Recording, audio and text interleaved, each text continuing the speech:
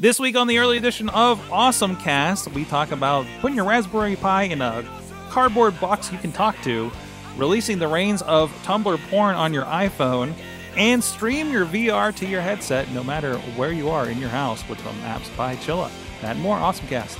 This show is brought to you by Slice on Broadway, supporting Pittsburgh podcasting with the perfect pepperoni pizza, sliceonbroadway.com. And listeners like you, support this show at patreon.com/awesomecast. Sidekick Media Services. We are your sidekick in business for social media, video production, and more. Find out more at sidekickmediaservices.com. I'm getting awesome, you're getting awesome, we're getting awesome, yeah, that's what I said now. I'm getting awesome, you're getting awesome, we're getting awesome, yeah, that's what I said. Hey guys, it's time to get geeky. It's time to get awesome. It is the AwesomeCast, the awesomest of casts. I'm Mike Sorg at Sorgatron on Twitter here in Mayhem Studio in Pittsburgh, PA. We talk tech with you guys on this Sunday special edition. I am traveling to Michigan. Hold on, which way is it? Is it this way or is it Katie? Is it this way? Oh, come on, you're closer to Michiganders than I am. Is it? Am I going it the right way? This way. This, Left hand. Left hand. Okay, so I'm going right here on Tuesday, so I can't do the show. So we're gonna do some stuff for Wrestling Mayhem show that night. I think we're gonna get a remote in for that, but I'll be here, and but I'll be on my way to here, so I'll actually be over here sometime that day. Whenever we do the show. If the audio, I'm sorry, just hold up your hand and imagine that I pointed to the center of my palm. But anyways, so we're doing it today. It's getting early in your feed, so thank you so much, everybody. For a couple of people dropping in already to see what's going on with me. Hey, in studio on the couch is Katie Dudas. She is the marketing director over at the Scare House. Did I get that right? Yeah. Marketing and something. I keep And forgetting. sales. And sales. That's it. You sell things. Yeah, I'm not good at it. It's all about selling zombies and I almost said fake vomit, but that's somewhere else. Blood and intestines. Just yuckiness. I've seen your dining room during haunt season. Yes. How you doing today? Good. How are you? Excellent. I'm awesome. A fine Sunday. Yes. I am Also delicious. I am a delicious cookie today. I'm doing a throwback to a certain cafe. Yep. I thought you were talking about the zombies. Like that's what you were around the zombies. No. It's actually a fun thing. The word. I Yeah. know. Also, hey, you heard the voice. Producer Missy is in here with us, help keeping Hi. things straight. Hello. I'm running the ones and zeros. The as ones- usual. Yes, make sure everything is cool in the chat room and throwing things at me when it's not. Do you still have the kabuki stick? Yes, you do. Also with us from Studio C is John Chilla at Big Bank International Esquire Gadget Guru over there. I met some of your people yesterday in Uber. So You met some of my people. yeah, there was somebody from Big Bank, North Carolina that was in that I had a nice chat with, and I told him about you doing the show. So, were you taking them to the airport, or where were you guys going? Oh no, they were in for the Was that marathon. classified? They're in for the marathon. They're going to the theater over in the South Side Works and going back to their hotel downtown. This is your AwesomeCast. And you can check everything out at awesomecast.com. I should put the notes in front of me because I'm all discombobulated doing this on a Sunday. You can join us here when we're not changing around the schedule every Tuesday at live.awesomecast.net, or just hit up our Facebook Live post over on facebook.com/awesomecast. You can drop us a line on our Twitter at AwesomeCast, AwesomeCast at sorgatronmedia.com. Subscribe and rate us, please, over on iTunes, Stitcher, Spreaker, iHeartRadio, and video versions on the YouTube and the Facebook page. And, of course, thanks to our friends at the 405 Media and RiversEdgePGH.com for streaming the show weekly, sometimes daily, and helping us and getting us in front of some more ears and everything through their outlets. So we really appreciate their support. And also, thank you to our friends Matt Weller at the Coffee Club level, the $5 a month level, Matt_Weller, who incites Chilla to buy new bags after. Did you buy the bag? I did not yet. It's a bit pricey, but I'm definitely thinking about it. I love it. It is a two-way street because we're here making recommendations. You know, especially if you get your hands on a lot of gadgets and bags. and everything. But we're getting it both ways, and thank you so much to everybody that's participating in that. Also, thanks to Mike Fedor Show on Twitter at the Fan of the Show level. You guys can support the show through Patreon as well. We'd love to get to the point where Patreon is the way that we support the show, more than the ads and everything. So check us out at patreon.com/AwesomeCast, where this week you will get this week's edition of What Did Sorg Break This Time? It's something that made me cry in an Eaton Park recently. So yeah. Sometimes you can see, the weeping tears of Sorgatron in his coffee at the Eaton Park on Panksville, if you're so fortunate. So find out what that is. It's something that I talked about recently that he just purchased and made me very, very sad because it was a very useful item. Also, an update on a laptop gate as I visited the Apple store yesterday. And I didn't know what else to call it. Gate seems right? It's the MacBook conspiracy. Actually, it might be from what we were talking about. So let's get into our awesome things of the week. I'm not going to start with Katie's because it says technically not an awesome thing. But it's important to know about. Okay, we'll start with your PSA here. My PSA. Okay, so I'm sure everybody saw the Google Docs phishing scheme that went around and hit literally everybody I knew. Every office, I saw posts. I know it went through Scarehouse. We none of us clicked on it, thankfully, but it did go through. We did get the emails. A very educated office. Yeah, it was as soon as we saw it, Scott emailed everybody. He was like, "Don't touch, bad touch." So why this is kind of important is usually with a phishing scheme, they send you a link. They say, "Hey, we need you to update your password. Enter your username and password." And you go, "Oh yeah, blah blah blah." If you're not good at, if you may accidentally do that, that's wrong. What this one does, it used OAuth, which is what you'll see in a lot of third-party apps. Like if you go on Facebook and you're like, "I'm going to add farming game," and you give it permission to post as you, have access to your contacts. It's almost the exact same thing, but with Google Docs. So you got the email. If you were lucky enough to not click on it, what happened was if you did click on it, you got the email, you clicked on the link, and it said, "I give this Google Docs," which was technically an app, permission to access your phone, your contacts, send and receive emails on your behalf, like all the big permissions. And if you weren't paying attention, you clicked yes, and suddenly they have access to everything you have, and that's where they sent out the next level of the emails, and they just continued on and continued on. So this is like big level, like this is a big deal because you may be seeing more of this now because one, it works so well, obviously, so more people are going to try to do this. And then, because it just kind of preys off of we're giving everything permission anyways, why not give this permission that we're kind of already doing? So this OAuth is a big deal now. Mm-hmm. I mean, we didn't give it a second thought before. Not that it wasn't a big deal before, but I love this article that I gave you, and it just kind of like why this is such a big deal. Because you blow off phishing schemes, and you're like, oh, someone just gave away their username and password. It's like, no, this is sneaky, and people are getting fooled. And the article in question is a Google Docs phishing scam, a game changer from Erica Chikowski over at darkreading.com. So yeah, absolutely. Because I mean, realizing as one of the other podcasts that I was listening to saying, if you have two-factor authentication, which is everybody's like, turn on two-factor, do this, this circumvents that because it's you're already logged into a computer, a phone, whatever.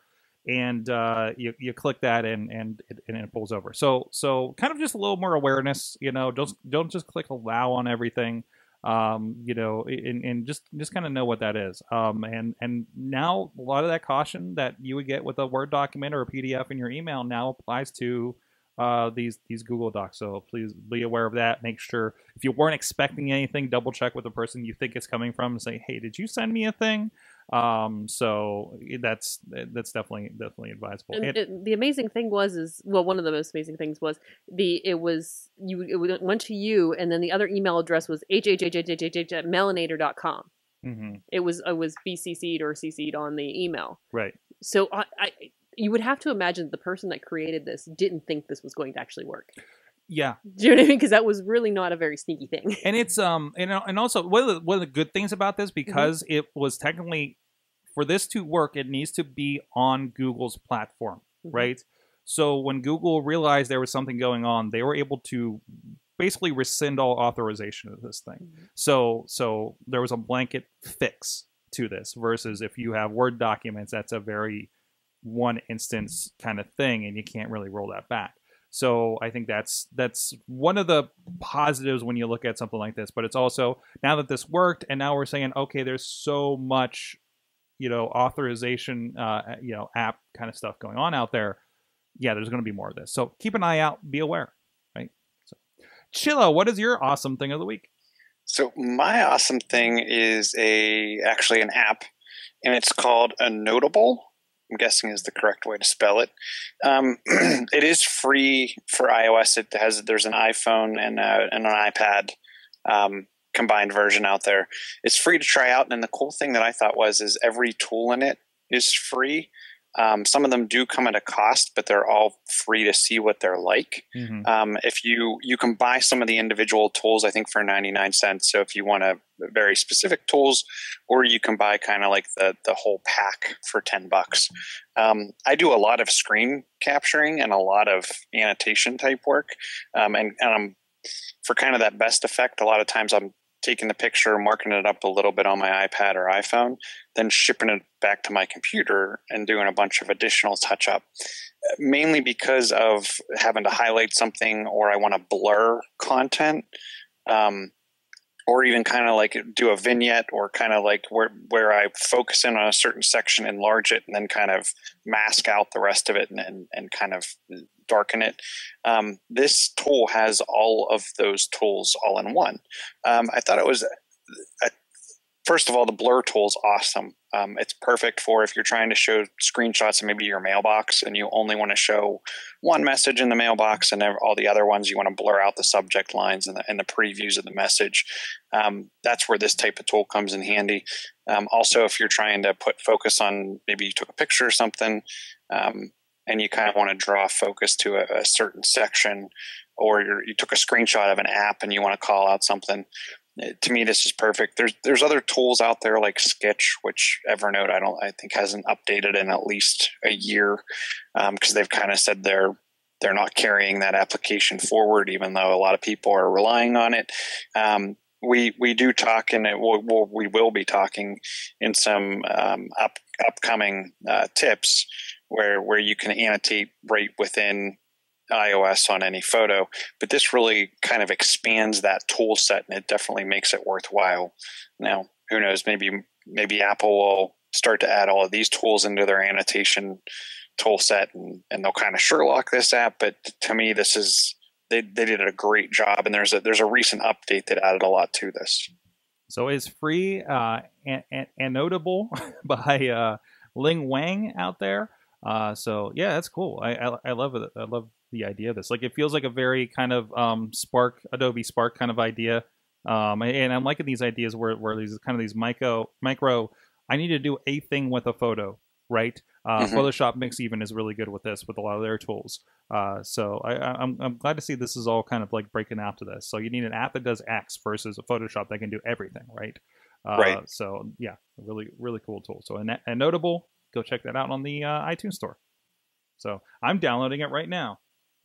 So that could come in handy for sure.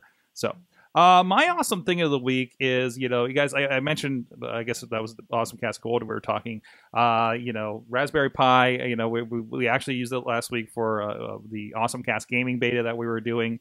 Please check that out at awesomecast.com if you want to check out what happened there.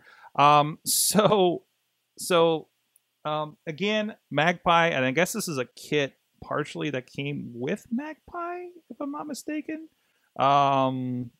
But there is a kit that Google has released for Raspberry Pi. And this is apparently the first Google hobbyist project, which is weird because I feel like Cardboard might have been a little bit more of a hobbyist project. But maybe kind of it. Maybe Chilla, you can kind of interpret that a little better than I. But Google is going to turn your Raspberry Pi into a dirt cheap home competitor. So again, everything's made out of cardboard, as Google likes to do, right? This kind of like fold out kind of device kind of thing.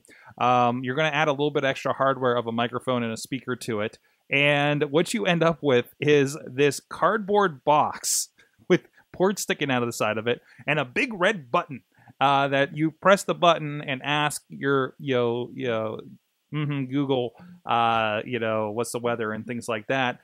So you have basically a Google Home, and very British people talking. That's good to go. And of course, you can probably add on some other aspects to artificial intelligence. The initiative is called Artificial Intelligence Yourself, AIY, which is obviously a takeoff of do-it-yourself DIY kind of stuff. Chilla, have you been looking at this? Are you as the person that's already talking to half of his house here, whether it's a speaker or not, does this seem like something you would play with or something? It is something I would play with, and I have been looking. I wasn't looking at this exact version, but I've been looking at where you can actually use a Raspberry Pi to run some additional software over the top that allows you to talk to devices that aren't HomeKit aware. So I have like a Wemo switch, and there's something else in the house, and it's escaping me what it is right now, but I can't use them with HomeKit.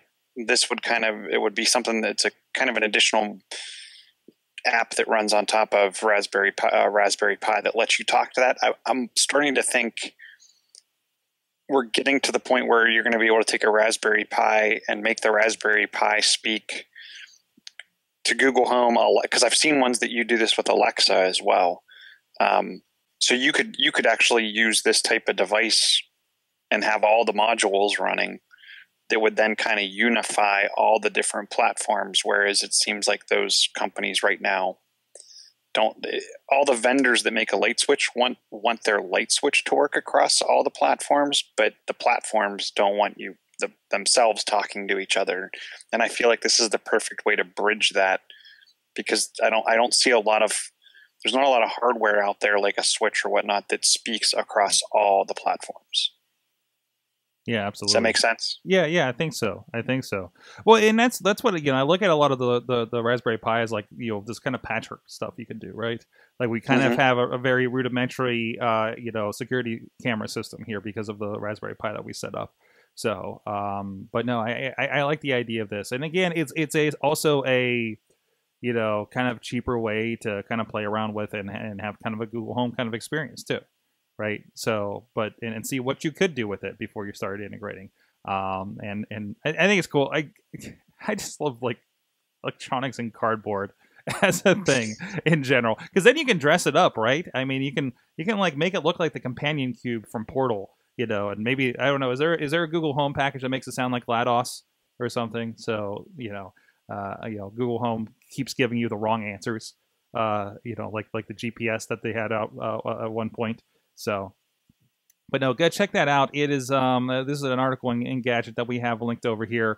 But you can find out more at, there's got to be a direct website here. Nope. Oh yeah, go over to raspberrypi.org under Magpie, and there's going to be more information. Just look up Artificial Intelligence Yourself, AIY, and there's more info. So. All right, with that, well, give a shout out to our friends. Of course, it's not Tuesday, so we did not partake in our usual pizza-ness, but thanks to our friends at Slice on Broadway, supporting Pittsburgh podcasting with the perfect pepperoni pizza that gets us all together here on Tuesdays typically when we it's right in the middle of dinner time, so it's hard to get people in studio, and it really kind of helps that out. Check them out. There was actually somebody, I picked up somebody on Mount Washington when I was ride sharing yesterday, and I was like, yeah, I'm over in Beachview, and they're like, oh, Slice on Broadway. I'm like, dude, they're a sponsor, they're great. So thank you so much to those guys. Go check it out. Support your local pizza joint if you're not in the greater Pittsburgh area. These guys, of course, here in Beachview, check them out right along the tracks on Broadway, down on Main Street in Carnegie, PA, and of course in PNC Park, home of the Pittsburgh Pirates. You can hang out there when there's giant rain delays like there were Friday. Great place, great pizza. Thank you to them. SliceOnBroadway.com. Let them know the AwesomeCast sent you. All right, we have a few things. We had somebody out here. Steven out there. I have no clue what a Raspberry Pi is with computers, but now I want to go to Eden Park for the berry of the month in May. So I will need to do some research. So, Okay, so we have a couple of things. I want to make sure I credit everybody that put their articles in here. For AwesomeCast. Thank you so much, everybody. That a lot of these stories that we get in here are sent to us. Shared on the AwesomeCast Facebook group, where you guys are sharing and commenting on a lot of things, as well as on Twitter. People are hitting us up over there as well. So wait, I didn't see this. Alexa Bliss is setting off everyone's Amazon Echo. Pro wrestler Alexa Bliss, apparently. Yes, wait, hold on. Let me get you up here. So what happened here? This is something interesting that Brandon, fan of the show, Brandon actually shared over. Mm-hmm. That apparently when they're talking Alexa, it's setting off because her name's Alexa Bliss. Her name is Alexa Bliss. Oh and no! The best part about the thread over in the AwesomeCast group on Facebook is Uncle Crappy posted that Sorg's worlds collide because you have your tech and your wrestling with this article. Mm-hmm. Oh, absolutely. And it just makes everything perfect. But it is such, what do you do when you're watching television and there's a character named Alexa, right? Yeah. It's going to set everybody off. Absolutely. And I can imagine the searches. I mean, Bliss. Like, oh no! Oh. Yeah, oh, no. Yeah, this might be more. See, we pulled it back in. There's the porn. So maybe one of the results is because it does kind of sound like a porn name, really. Chilla, you got it. You got an Alexa, of course. I need you to watch. I need you to watch some promos for me with your TV on. What? Sure, I can try that out. All right, I'm going to send you some links, and we'll see what happens there. Okay. Yeah, I can throw that up on the TV and check it out. As long as I don't get some suspicion from your wife. Why are you watching this Alexa Bliss character on your television? Yeah. Research. I'm researching. Research. Everything boils down to research. Anything questionable with your significant other can just be explained with research. So, we are not going to talk. What else do we have here? Missy, what else kind of popped up here from what was submitted? If this then that. Doug actually he tagged me in this and said he thought of me, and I do a lot of driving, and I do try to use Siri as much as possible, and we all know how limited that can be with the things you can do with it. But there's an article here out of Lifehacker that he shared that was how to safely keep track of ideas while driving with if this then that, IFTTT, which I think you can go to ifttt.com. And this is, and if nothing else, this is a good awareness to remind people of how awesome IFTTT is. So they have these recipes, and these are things where things like when my automatic, which is going to come up with a story here later, tracks my mileage of my car, and it automatically now tags that on my Google Calendar when I completed a trip, or dumps all of that into a Google Doc so we can kind of pull it up when we're doing taxes and figure out our mileage and everything for business things. In this case, one user points to an IFTTT applet that can help you keep track of thoughts and ideas of your car, Siri to Trello. And I'm kind of curious how this works as well, because Siri doesn't really interact with a lot of apps, right, Chilla? So it's up to the app vendor. They can write the stuff in there. Like I think WhatsApp and I know Skype for Business. I can tell her to call someone on Skype for Business. Okay. And it'll actually launch that app, look up that person. So it would be up to someone like Trello, or whoever the app maker was to allow her to then communicate with the app. Mm-hmm. Yeah, so of course, and this is one of those things where you could of course use the default note taking app is one thing that I do sometimes, and that comes with Google Assistant or Siri, and the applet that they have is specifically a I'm looking at the Google Assistant one that will you can, I know on iOS you can use reminders, and you can link reminders to your Google account. Yes, so you can kind of turn around to it. And here there's one that's a Siri to Trello. You can use Siri to add a reminder that will put a card on our Trello board list. But I'm kind of curious. I'm going to turn this on Yeah, we're doing it live. We're doing it live. To see how this works. So I sign in and so I'm kind of curious. How do you determine what board it goes to, or do you just have this like collective things from Siri board, right?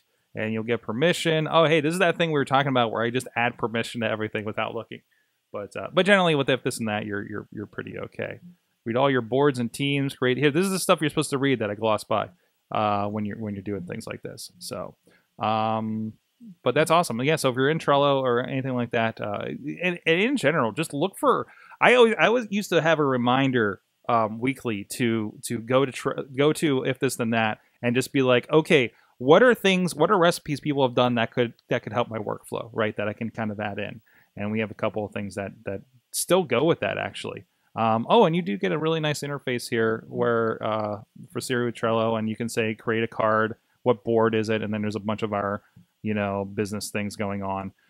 So like Baja SAE podcast that we work with, so I can. So I think you will have to set this as a specific board. So maybe you have a reminders board, and then you can go in later and take those and throw them on other boards on Trello. Trello is kind of a project manager site software for those that don't know as well. So thanks, Doug Durda. Yins Love Barbecue. We'll give him a shout out for that for that as well. So this is one of those things too that it'll be interesting if this gets a lot of traction. Will Trello then put Siri integration in there? Because just looking up real quick. LinkedIn, WhatsApp, WeChat, Slack, Square Cache, Monzo, Pinterest, Look Live, The Roll, Picazo, they all have built-in Siri integration. Mm-hmm. So it'll be interesting. Will this get them to update their app that then it just supports this out of the box? Because that is one of the things that I really like about If This Then That. With those recipes, a lot of people look at how many other people are using it, and a lot of the devs look at a lot of how many people are using certain things, and then they decide to build it into their app with a little more full-fledged polish. Awesome. Yeah. So use that, and hopefully it gets kind of more integrated. So, all right. First, a shout out to our friend Uncle Crappy, Mike Pound, over at the Pittsburgh Post-Gazette. He, of course, does the wonderful Beer Me blog and series over there, and he's got an update for Beer Week 6th year. So go over, read our friend over there, Mike Pound, and find out what's going on with Beer Week. And I kept seeing tweets of it all week. It sounds like it was a pretty crazy event, so go check that out. Wait a minute, they're using Discuss for comments? Wait, yes. Hey. You didn't pay attention to the doc, because the biggest thing that he mentioned in that was it includes his wrap-up of Pittsburgh Craft Beer Week with a cameo by our very own Chachi. Oh. And he says, speaking of worlds colliding, some of the beer folks at the event knew him because of Chachi Plays. Nice. So you see, you missed that disconnect, and it's I right did. there in the doc, Sorg. I did miss it in the disconnect. Also, my Flash player is not playing, so I think I was missing where he would have been. So, awesome. So go check that out. And also, our friend Chris Whitlatch sent us the first augmented reality UAV game, Drone Pre-AR. This looks like a lot of fun and a lot of danger all in one go. So it's let me get this up here. So it's a drone. It's a drone game, and they mix it with like in an arena experience. So it's really kind of real life drones video game style. That's awesome. And you're seeing a lot of the elements and everything, kind of like when you got your Pokemon hanging out in the park, right? And that's awesome. Drone Pre-AR. So check it out. That's another reason to crash your drones, I guess. So, a little bit. So thanks. All right. Katie, what's the story you want to share here? Porn. Of course. What else would we do? What else would we talk about? I was so excited. I just found this one. It's at the bottom of the doc. It's the last story. It's easier to find porn on Tumblr on your iPhone now. So iPhone. And there's always been like porn stuff on Tumblr. This has always Yes. been a thing, and it's always been a concern, Mhm. especially when they got bought by Yahoo a few years ago, Correct. right? So yes, so you can now find your porn on Tumblr on your iPhone. iOS was big. Steve Jobs was all like, "Yeah, if you want porn, you can go to the Androids," and that's not true anymore. So it's kind of cool because at the bottom of if you go into the settings for Tumblr, there's an option, Tumblr settings, safe search. So if you turn off the safe search, then anything goes. ooh. Yeah. So it's also very interesting because Tumblr's rated 17 and over, and it's in the App Store, Mm-hmm. and that's something kind of Apple was kind of against in the beginning, but now it's cool. In the past they would just not allow Mhm. things like Playboy was an issue, right? Mhm. They or and it got to questions like you're allowing browsers that I can go to, you porn or something, and that's not, anything that would allow you to access content, whether it be user or otherwise, they had labeled and just kicked out of the store. And it's good to see that they've kind of brought that around. So because it just didn't make sense Mhm. to be, the people that police that, I guess, right? Yes. So, awesome. So have you turned it on yet? Not yet, but it's interesting because we're all mobile now, Right. and that's the thing is that's one of their top searches, but you couldn't actually really search it on your phone Mhm. until now. So we removed the safe search. Now anything goes. Awesome. It's great. Chilla, what do you want to bring up? Go with the cross-platform streamable VR video player. Oh, all the words. Okay, what's going on here? 3 up from the one you just picked. Got it. There's a new app called Skybox, and it's available for Daydream and Gear VR to start, and it's going to be coming to a couple other platforms. It's a pretty nice from what I've seen, and I'm actually in the process of loading it on my Gear VR. The cool thing about it is it gives a really nice layout to all your video. It can play, and it's supposed to be able to auto detect what format the VR video's in. It can do standard 2D video as well, so it supports multiple formats. But what I really liked about this one is if you've ever tried to throw a bunch of VR videos on your SD card, Mhm. You usually have to put them in an odd directory, or you're chewing up a ton of space on your device itself so you can easily find the video to play it. This actually has a desktop client. Today they have a Windows PC client for pretty much anything running Windows 64-bit, and they're going to have a Mac OS client coming soon. So you can run this almost like a Plex server, but it's the Skybox server, and the interface allows you to quickly navigate to where you're streaming from on your desktop, and grab and stream the videos, which I really like this option, not just for VR video, but to be able to kind of watch and stream video to any of my devices around the house. So I'm super stoked for this, and I'm really excited to be able to use it just primarily because of the space saving that you could do. Absolutely. I like that idea of it being a Plex server. So this is something that you're going to have to do like in-house. But again, who's really traveling with their VR headset, right? Yeah. So don't try with your VR headset on. Don't try with it. And it does work. So not just like an Oculus Rift, like all different levels. They do have a listing here. So like I said, Samsung Gear VR. So that one that all you guys just got your new Samsungs. Daydream, Google Cardboard. So it's really easy to access and get at this. Oculus and Vive, of course. So that's good. Especially on those phone-based ones. Like you were saying, like I can't really load a ton of videos very easily on an iPhone. That I forgot was connected here. Whoops. So to be able to pop that up should be good. Awesome. Oh, you gave me a typing loud on my keyboard notice. Thank you, producer Missy. So I'll go check. It's skybox.xyz. So yeah, I've never heard of that domain, but okay. Alrighty. Well, they got everything these days. Okay, so from there, hey, on the kind of video sort of side of things, shout out that the Hulu Live TV beta has launched. It's $40 for 50 plus channels of DVR, which I guess is comparable to the $35 ish that we've had before. The interface looks interesting. First of all, it kind of has this sort of a little bit like that YouTube Live-ish or YouTube TV kind of look to it.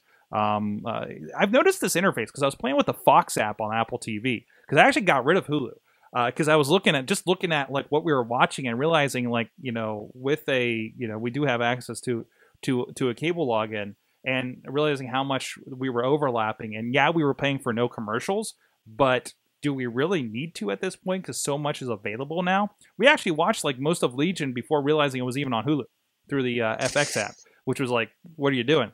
So I like this kind of interface thing that looks like they're doing a bit here. Also interesting, if you download the Fox app, like it shows you all the Fox channels basically too. And just a really interesting kind of video background look to things. It's going to have, of course, you know, a lot of the regular ones like ESPN, Fox Sports, FX, USA, Viceland, CNN, Fox News. And I believe that was said that they are going to offer a sports-free version. So if you don't want to pay that upcharge to get your ESPN and everything, as you really don't care about it, you're not going to get that. So I like that there's that option and kind of that freedom of choice. So we're entering this interesting era where it's just going to be tons of options, you know, that we didn't have in our cable providers.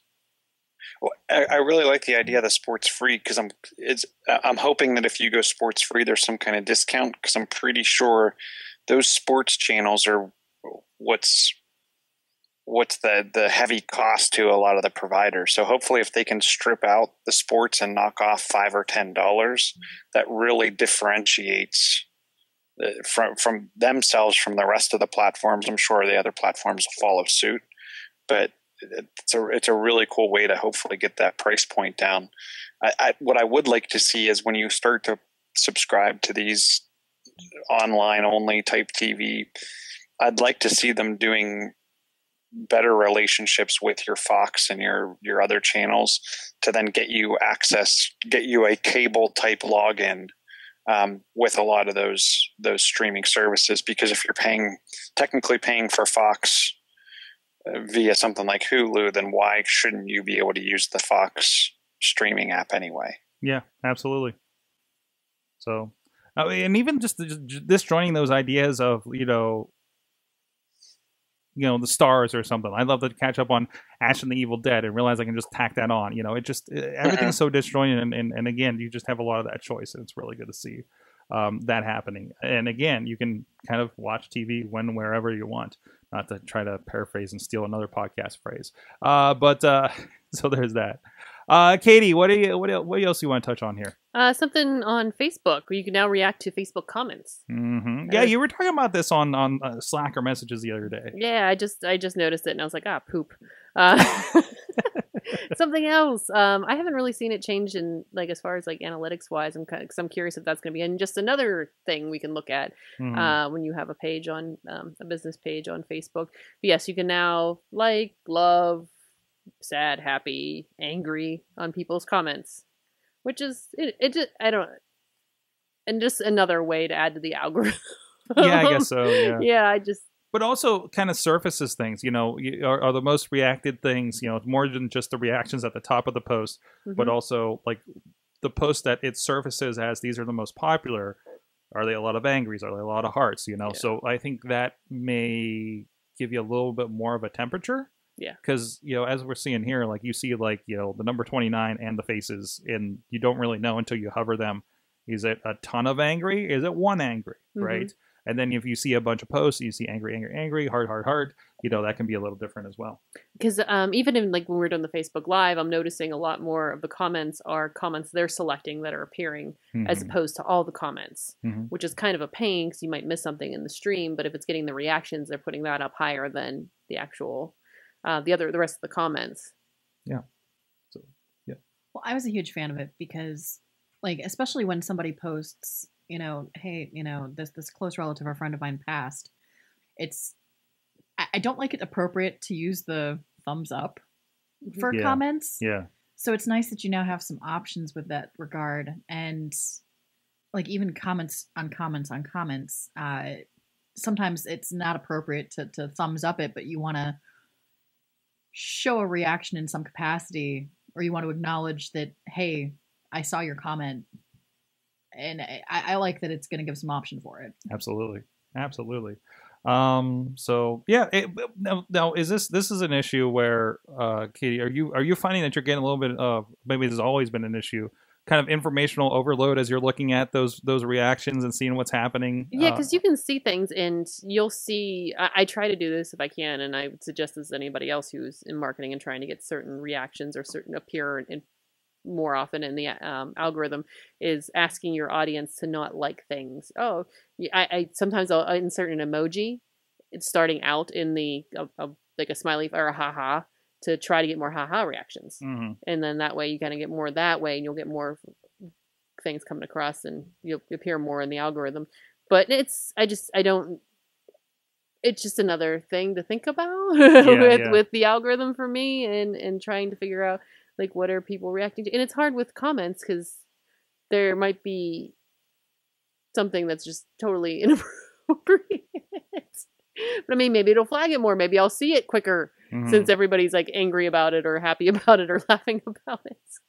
Let's say you get a little more temperature of the room with it, right? So I think it's good to see. And well, and Facebook's, aren't they hiring like a ridiculous amount of people to moderate Facebook Live and some of the other things? So I wonder if this is a way maybe to be able to add, to your point earlier about adding to the algorithm. It's a way to surface content they need to look at faster.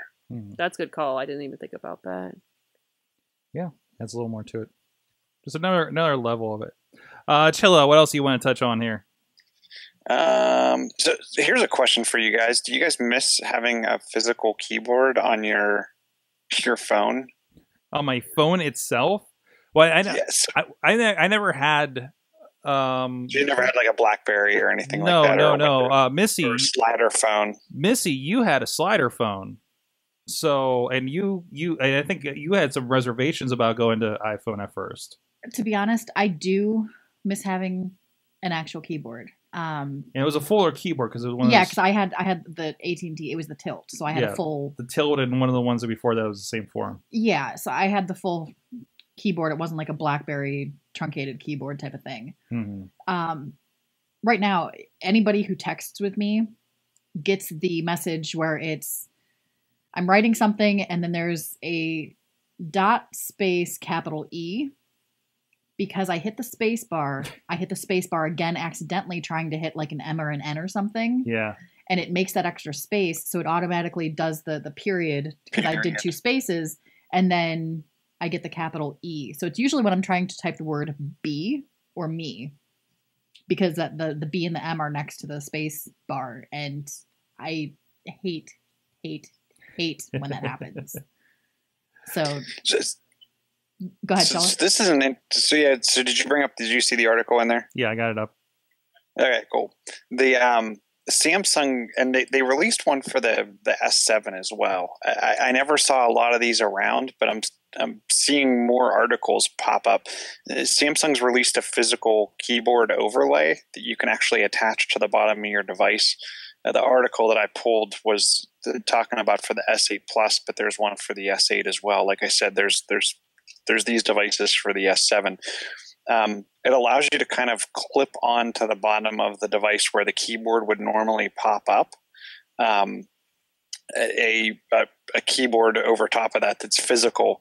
I thought it was interesting too that the keyboard, because they got rid of the physical buttons on the device. There's the physical Android type buttons at the bottom of the keyboard, because obviously those are going to be covered up. And then they do have some like a miniature keypad where you can hold down an Alt key and use the different keys. It's a cool concept. I'm interested to see, will this catch on? Now, maybe it will. I mean, a lot of people have bought back into the BlackBerry type device because of the physical keyboard and the fact that it runs Android. They can get their favorite apps and have the physical keyboard. I'm just not sure I'd want to pack this with me all the time. I don't know. Yeah, it just you had that little bit of accessory fatigue at that point. Yeah. I'm looking at it, and I liked the fact that, like I said, the Tilt had a built-in pull-out keyboard. You know, so I didn't have to have something I was carrying separately. Well, this snaps onto the back. So when you're not using it, it snaps onto the back of the device. My question would be, how easily would it come off? So, like, other concern that I would have would be a phone case, because we all put our phones in cases these days, and would that integrate well with? So that it's a single piece. So it actually adds the back phone case, and then this actually clips to the back of the case, and it uses the case to clip onto the front too. So if you have your phone, and for those of you on not watching the video, I'm sorry. If you had your phone, you'd have a case on the back like this. Mm-hmm. It would clip onto that case in the front, and when you weren't using it, you actually just turn the phone over and it clips onto the back.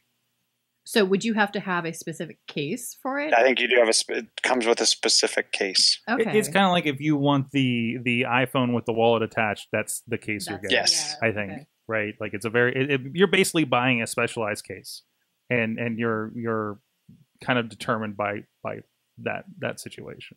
So, no, I think some business users that miss their BlackBerry days will go for this, but this is going to be a very specialized thing, because I feel that the majority of people have probably adapted to the touchscreen world that we've lived in for a while. But some people may go back, and cool. I see more and more people using dictation too, which is surprising to me. It skips all that stuff, so that's good. All right. Well, on that note, Missy, what events are coming on this week? This extended week since we did this early. I didn't put events in the updated doc. Well, there's events in here from before. Anything to highlight? Yeah, I'm getting there. Well, the big thing that's on my head, in the front of my brain at this point, is the Millvale Music Festival, because that's coming up next Saturday, and that's kind of been front and center for everything that I've been dealing with. What are you doing? That was a blank page. It didn't load yet. There it is. Oh, okay, there it is. So yes. So if you're interested in some local music, this is actually kind of cool. I did a newsletter blast this morning to our volunteers for the event that I'm helping with the volunteers. And I think it's 118 bands set to play in the borough of Millvale. We have 16 stages, and it's a little over 12 hours worth of music, because the first stage, I think, starts off at 11:30ish, and we go until midnight at some of the other stages. So if you do the math on it, that is a lot of music. A lot happening truncated there. Into so much that Chilla dropped something. Yes, it's truncated into a very small window of time. As far as non-tech events are more tech events, less music events are concerned, we have the Alternative Digital Marketing Make Google Work for You seminar with the Pittsburgh Tech Council on the 17th. The Create Festival is June 1st, and that's at the August Wilson Center, again with the Pittsburgh Tech Council. The Hustle Her Way Summit is coming up on June 9th, and that is over at Alpha Lab with Kashira Moffitt. Pittsburgh Tech Fest is June 10th at LaRoche College. There is a DIY video making, Tell Your Story, and plus MYO, which is Make Your Own, I'm assuming, motion graphics on June 15th. And we also have a couple of not evening with PodCamp, but we have as I go to my actual physical, you see my calendar over here. All kinds of technology because I don't have it added in for tech yet. We have the boot camp series with the Beachview Library coming up on the 17th. And Sorg is going to be teaching us podcasting basics. Yeah. Oh, we're going back to the intro to podcasting next week. Those are fun. On the 17th. That's in a couple of weeks. Or in a couple of weeks. Good, because I'm not here next week. Yes. It works out well. Yes. So I should be in attendance. No, yeah, and we always have a really good reaction, and we get into more nuts and bolts with that talk than anything else. So yeah, it's an introduction. Like, it is a little bit of like, you should consider this kind of microphone and this before you start, more than content. And we've had that kind of content discussion as well. So go check that out, and join us in the Beachview Library here in the South Hills, and looking forward to it. And of course, if you have an event that you'd like to have listed, I try to go through periodically and like hit up some of the calendars of events in Pittsburgh that have tech centric events to pull for our information. But if you have a specific event you'd like to have us mention or have listed, hit us up at events@sorgatronmedia.com, and we can go ahead and include that information. Absolutely. And of course, also you can tag us on Twitter and Facebook for it, and we'll try to get them added in as well. Awesome. All right. Thank you, Chilla, at Chilla on the Twitter. Yes, Chilla Tech. John Chilla. Oh, sorry. ChillaTech.net. John Chilla on the Facebook. Check out his awesome tips. Some new ones will be coming out soon. They're in the can, just need edited. I gotta see if I can get a computer that can handle chroma key so we can edit those. You know, but hey, that MacBook Air, it's holding up pretty well. I'm getting some edits done with it. So I appreciate the donation to the cause there, Chilla. 2011 MacBook Air is handling editing okay. The biggest thing is having that trackpad. I can't survive without the trackpad because that's how I live in Final Cut. Did you see my message? Yes, I did see your message, actually. So yeah, if you want to stop by and pick one up. Might have to swing by soon. So it's this one. Chilla just has like spare awesome old tech that is really useful to the rest of us. It's great. It's not the new white one. That is fine. That is not an issue. Katie Dudas with the Scarehouse podcast, part of the great Sorgatron Media Podcast Network. Hi. Hey. Kate Edders on Twitter, Kate Marie PGH on Instagram. I don't know, all over the place. Check out the Scarehouse Live you guys have been doing.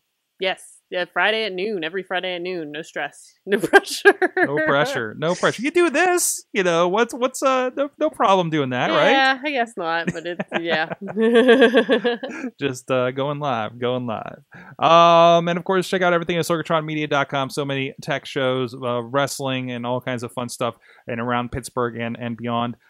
So we got a pretty cool network coming together with all of our friends, including Bold Pittsburgh, Panel Riot, and of course the Scarehouse, AwesomeCast, Wrestling Mayhem Show, and everything else popping out. A little bit of Sawtooth Willie too, a little bit of a hobo in a closet. Yeah, you know, everybody has a hobo in a closet. Everybody has a hobo in a closet. Could be a metaphor, could be not a metaphor. You don't know. Thank you, everybody. Support everything. Subscribe over at AwesomeCast.com. And keep an eye out on our Facebook page of Facebook Live. Just like when we do weird, let's do a show today because of scheduling and popping in and let us know and getting the notification when that pops up for that. So over at the AwesomeCast Facebook page. So thank you so much, everybody, for joining us there. You've been our awesome audience. Have an awesome week.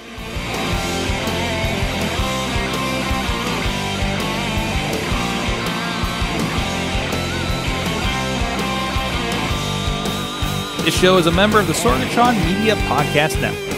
Find out more at sorgatronmedia.com.